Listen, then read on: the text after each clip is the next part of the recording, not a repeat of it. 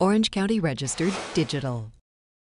Stanley Johnson and Mater Dei host St Augustine of San Diego in the opening round of the CIF State playoffs. How about we get some action out of the post? MJ Cage is doubled, and that frees up Isaiah Juarez. Later, Johnson's on the break. Pass to Juarez, pass to Cage, and look out! Throw it down, big man.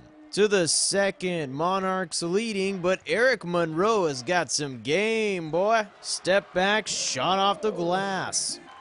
The Saints' Dallas hopped, escapes, and scores. Mater Dei leads 33-21 at the half.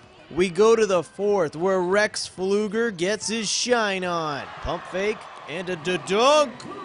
Finally, Pflueger steals, Pflueger deals. Behind the back to Johnson. Oh me, oh my. Mater Dei advances 65-38. Well, I thought Rex got going good, better tonight, especially second half. I thought Cage is just rebounds, just a tough kid for a sophomore. We just need to keep doing what we're doing, but we need to improve on every aspect of the game. Mostly talking on defense, moving, passing the ball better. We got better in the second half. That's why we started scoring a lot more, got other people involved, and we just played well.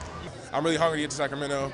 I've been there 3 times. It wouldn't be a season if I didn't get there again. So I'm ready, looking forward to Tuesday and the next days and everything else. Jonathan Khamis for OCVarsity.com. Orange County Register.